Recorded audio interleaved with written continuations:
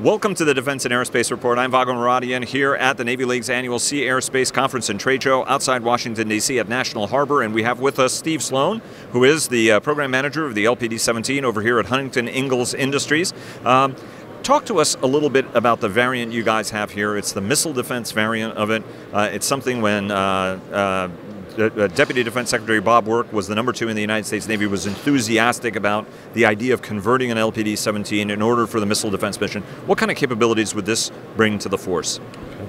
Thank you, Vago, and it's a pleasure to be here with you today.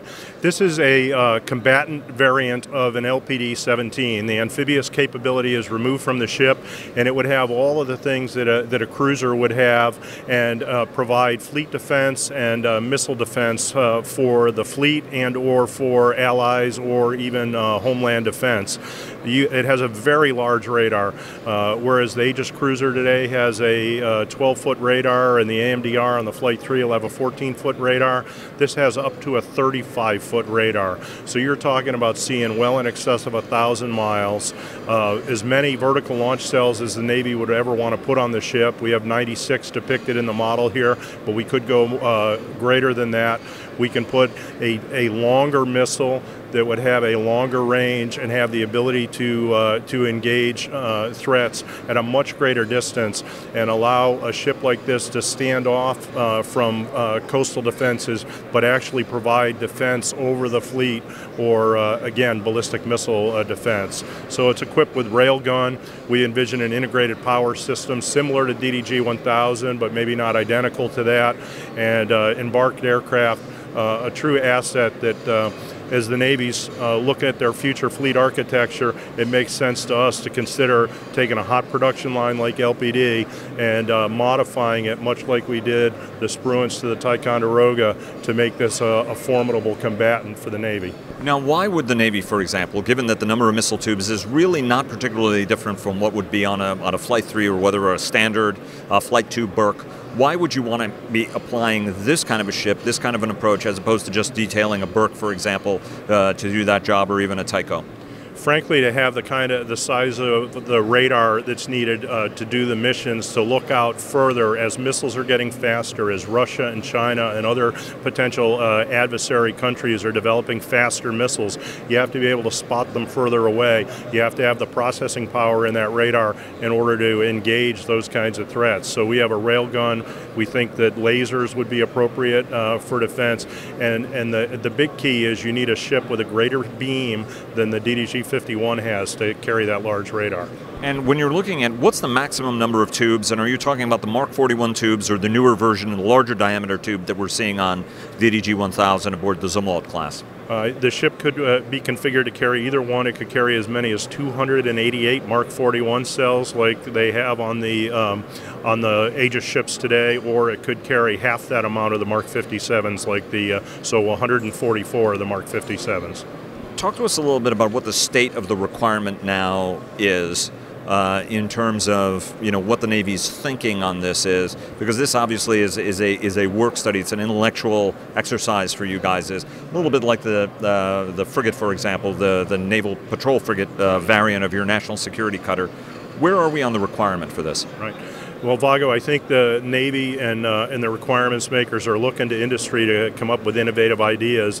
And when I look at taking existing capabilities and cobbling them together in a new way to perhaps meet future requirements, I don't think the Navy's fully defined, and they're coming through in their fleet architecture studies what they want to replace the Ticonderoga cruiser, what's coming after Flight 3. This is a ship, by taking existing capabilities like this, that the Navy could go and procure and have operational in a decade's time, whereas we know that a new hull takes 15 to 20 years to get into production. From a manpower standpoint, what sort of crewing is there? And talk to us also about the endurance of the ship, because obviously for any missile defense application, presence is everything, right, and on-station time is absolutely the measure of merit in some respects. Right. Talk to us a little bit about both of those. Certainly. The crew size we envision would be similar to a Aegis DDG or destroyer today. We could look to potentially more automation of the engineering plant and maybe take the crew size down even a little bit more than that. We actually looked at a variant of the ship that had a mixed crew of an MSC type model of civilian mariners and Navy that we got down to about 170 people, but that was not a weaponized variant. It was more a tracking and ballistic missile type application only, but for a multi-mission combatant, probably about the same size as an Aegis DDG. So around 300, 320 people or so. That's correct.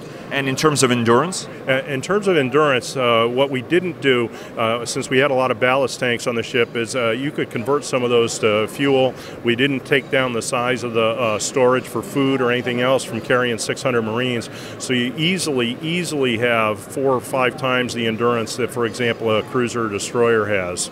And from yeah, that's right. If you have food for 600 hungry Marines, that'll do for 300 sailors, right? Talk to us in terms of range. Is there a way you could put a range number on it? Because obviously, if you convert all the ballast tanks to bunkerage, you're looking at significantly more fuel. Considering that ballasting is something this ship class does very, very well.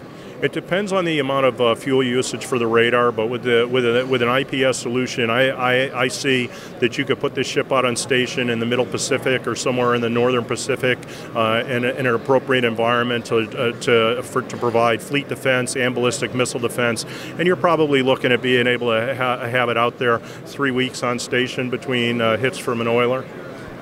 Wow, that's some nice talk. People will get very sloppy in their unrepping technique at that rate. Last question that I had for you is, in terms of the power set, obviously you have a propulsion train and power generation sets that you have, in the LPD-17 would be different for this because your power demand is significantly higher.